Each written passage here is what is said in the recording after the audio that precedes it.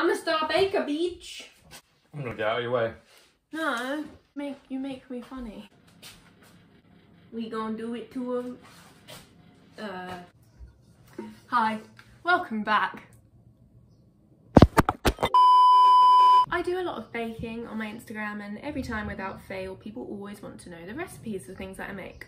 So I did a little poll between my pistachio cake and the carrot and lemon cake, and the carrot and lemon cake won, which is expected. Everybody loves a good carrot cake. So today I'm here to show you how to make that. I also did another poll asking if people would prefer this video to be on YouTube or on Instagram TV, and you all said Instagram TV.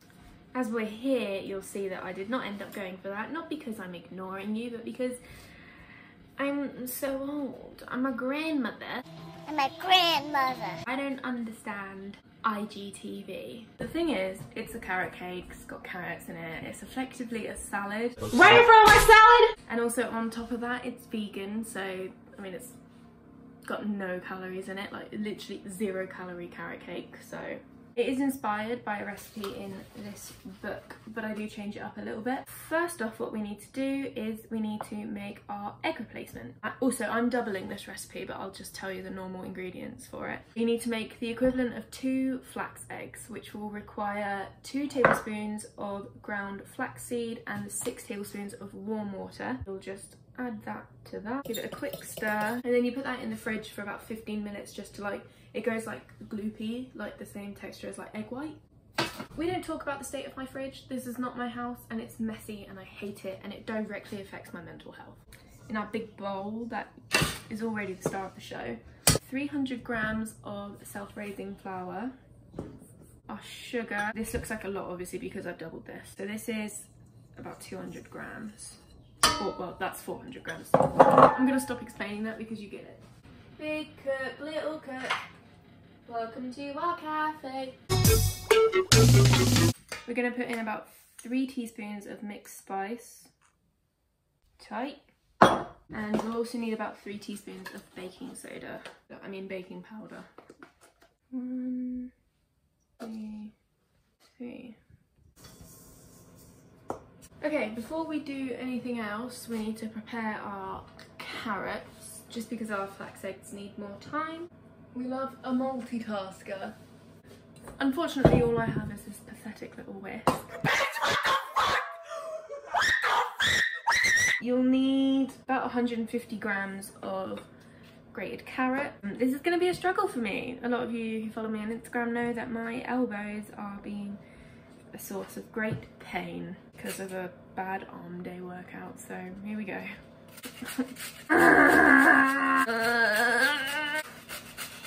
This is not monetizable. This is not monetizable. It's not monetizable. Oh my god, the tennis elbow is real.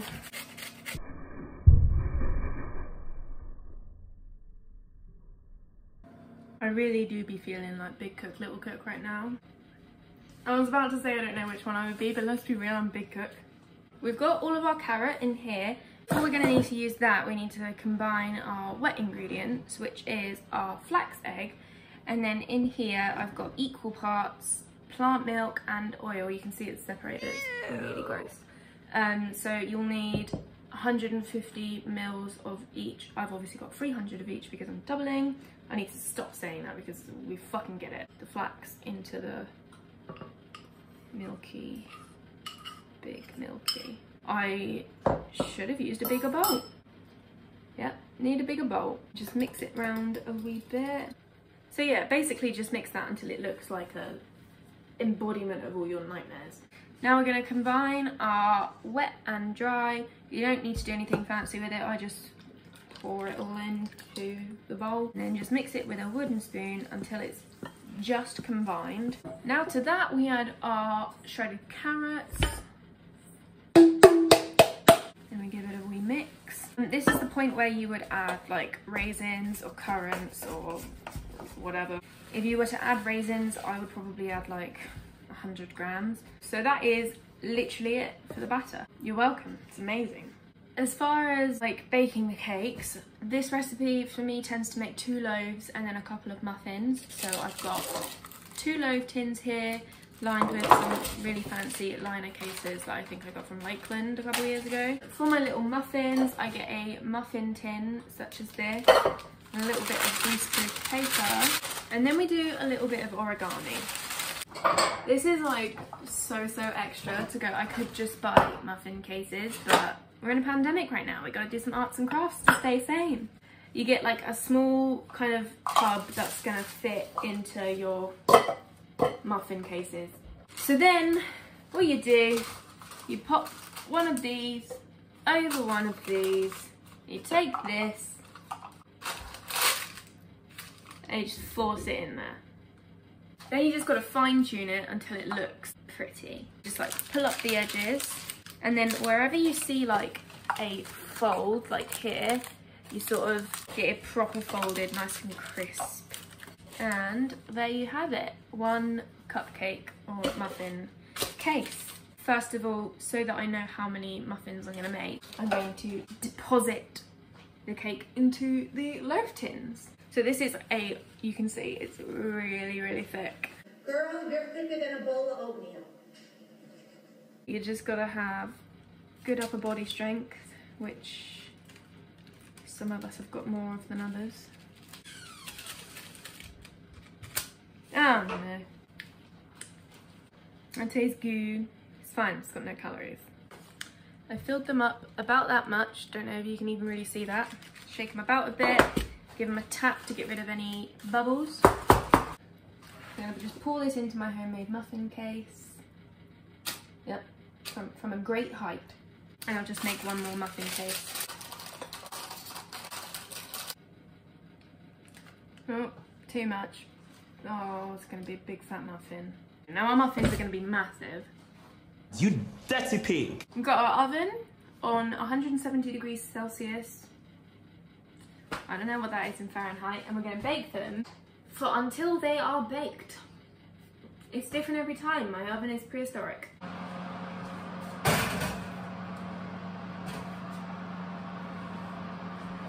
Set that timer for 35 minutes because that's when I'm going to come back and check on it. It'll probably not be done. Now I'm going to get tidying up and I'll see you when they're out of the oven. I feel like there is not enough comedy opportunity in this video, so if you subscribed for that, I'm so sorry. Okay, we've got like a minute left on the timer, but I just took a peep at them and they look like they might be done, so I'm going to do the old skewer trick. Upon closer inspection, I think that they could do with an extra 5 minutes. Ow, that is hot.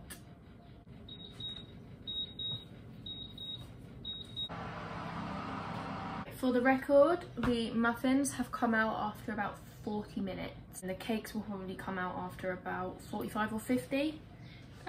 Again, it changes every time because my oven is a bastard. We're going to leave them to set inside the tin for 5 or 10 minutes and then we'll take them out and put them on our cooling rack. We got all of our things out of the oven. These are now out of the tin, and the loaves are still in the tin to set a little bit, but I thought we would just get started on the icing now. The icing is just sort of something that I kind of just wing every time, but I'm going to give you the general gist of what I do. The icing is where we incorporate the lemon flavour, which goes incredibly with the like cinnamony, nutmeggy flavour of the carrot cake. So we've got the zest of like one large lemon. Well, that all went in. We're going to need the juice of said lemon. It's got this fancy looking... This is not monetizable. Into the same bowl, don't even care, I've got the soggy zest. This calls for 200 grams of icing sugar. I'm just going to put in whatever I want because you're not my real dad. I think this recipe can contain me and a little bit of soy milk as well, just to loosen it up. That was way too much soy milk. Fuck it. This process is essentially just me adding in different things until I get the right consistency. If I accidentally put in too much milk or lemon juice, then I just put in more sugar until it looks nice. Until I think, I'm bored now. I'm pretty much there with the colour that I want. I wanted like a pale yellow, almost white. However, the texture is a little bit too thick. So instead of adding more soy milk, I'm just going to add the other half of the lemon juice Oh, got a pip in there. It's fine, it's just extra protein or something. Don't really matter, it's no calories. Just to loosen it. Oh yeah. Right, so now we've got like a thick but still spreadable frosting.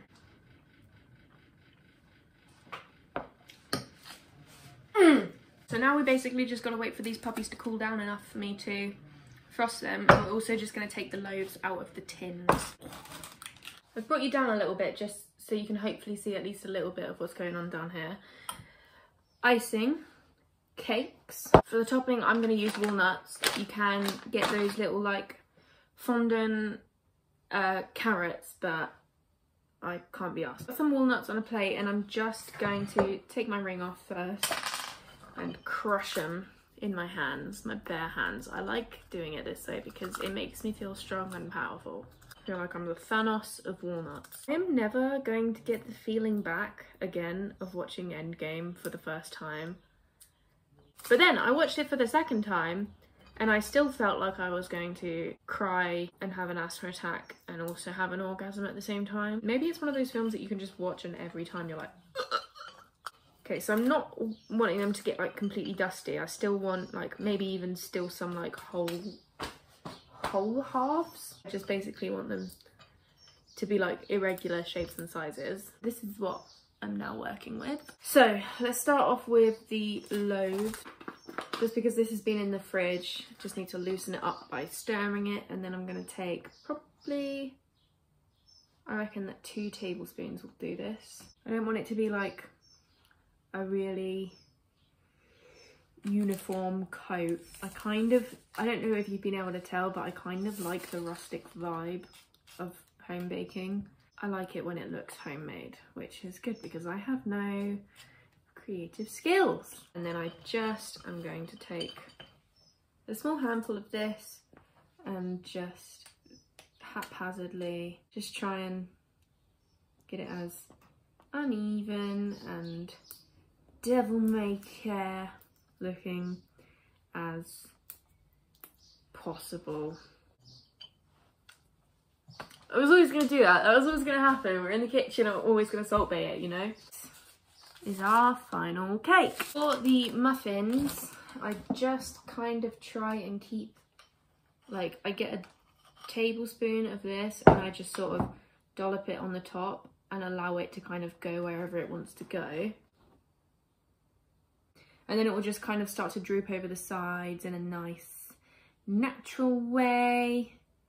Some people like less icing, some people like more icing. The fact is, it's icing. If you don't want the icing, then you can lick it off. But just know that if you are against having icing on your cakes, then I'm judging you for it. For the cupcakes or muffins, I tried and get like 1 full walnut half, which makes no sense whatsoever, just mathematically. But I'm going to get a walnut half, pop it on the top, and then surround it with crumbles. Crumble. And there we go. Beautiful. So that's the finished result. It's really like, for a carrot cake, it is very, very moist.